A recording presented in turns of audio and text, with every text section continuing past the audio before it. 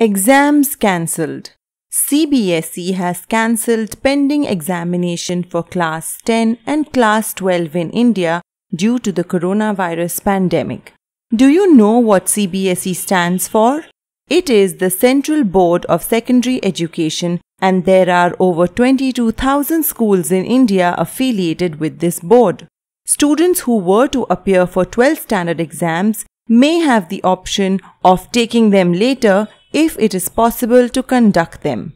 For 10th graders, however, there will be no exams and they will receive their final marks for subjects based on previous internal school exams. Some students might be happy about the decision, but some might be disappointed at not getting a chance to do their best at their final exams. Interestingly, there are also about 220 CBSE schools in countries outside of India.